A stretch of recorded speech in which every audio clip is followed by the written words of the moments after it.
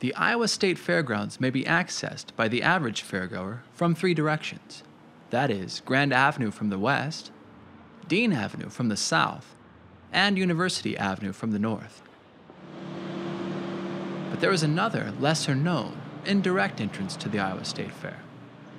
And those who enter from the east come from a different land entirely.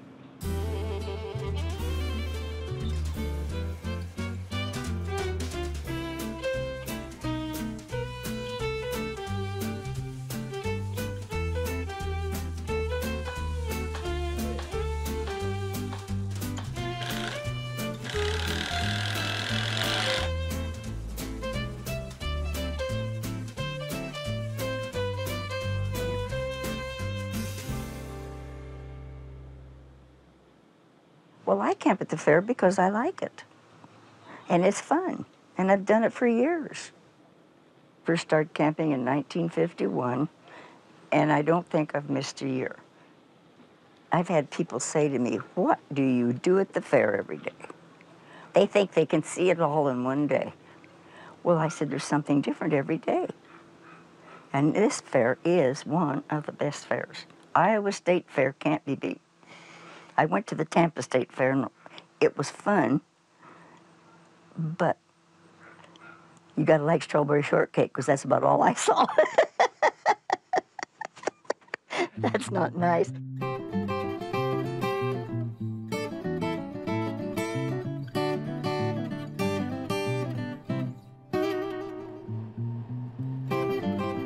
I've been working at the campground for about 5 years. Maybe longer. It's been about 10. Yes, I've been working about 10 years. Yeah, excuse me. Can you edit that? Get up and have coffee and visit with the neighbors. Oh, thanks, bud. We'll head down for the fair, come back up for lunch. Might work a little nap in, you know, and then usually I'll go to work in the evenings, and the family will go back down to the fair. Thank you. You bet. There's 2,500 campers, about 10,000 people that come to the campgrounds every year. It's like your own little town. It's called the State Fair Grocery. 1971, my dad built it. Thank you so much. Thank you. My mom and dad had a National Campers and Hikers convention out here, and he opened the store for that event, and then we met. In the store? Yes, right here. Yeah. Are you serious? Yeah. So some people come here for milk. He came here for a wife, right? Well, we ran around other places than the store, I suppose, for a while, but yeah, eventually we was married.